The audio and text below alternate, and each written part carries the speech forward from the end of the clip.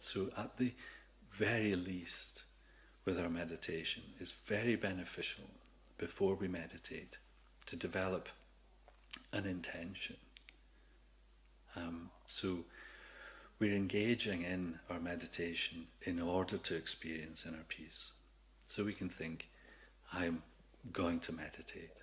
I'm going to meditate because I want to experience inner peace.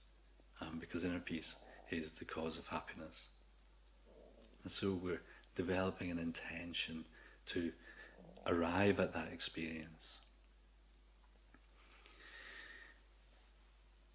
And we can, and it is very, very beneficial, if possible, to engage in some kind of wishes.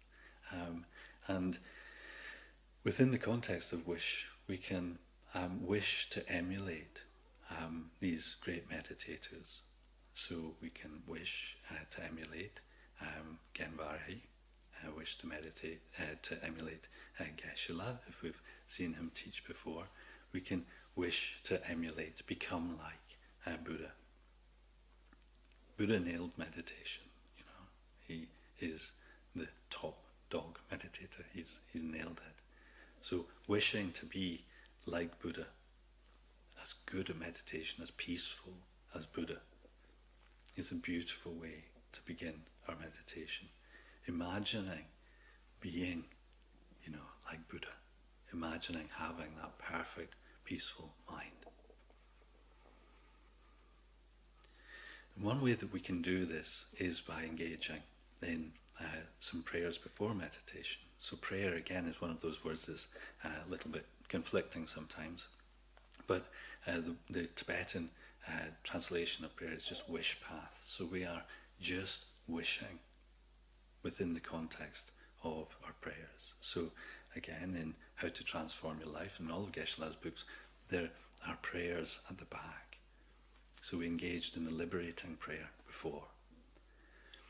So if we feel comfortable, then we can inwardly recite those. So we can memorize over time. We can memorize those that prayer and recognize that actually, just as we would kind of seek the advice and help of someone who has attained any skill, then within the context of meditation, seeking the help and advice of Buddha Shakyamuni is a valid thing to do, the correct thing to do.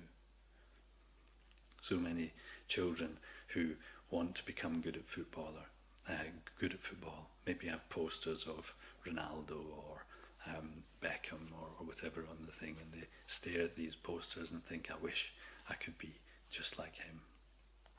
So within the context of our wish to have a peaceful mind, then we are requesting, we're wanting to be like Buddha, and that's what our prayers are.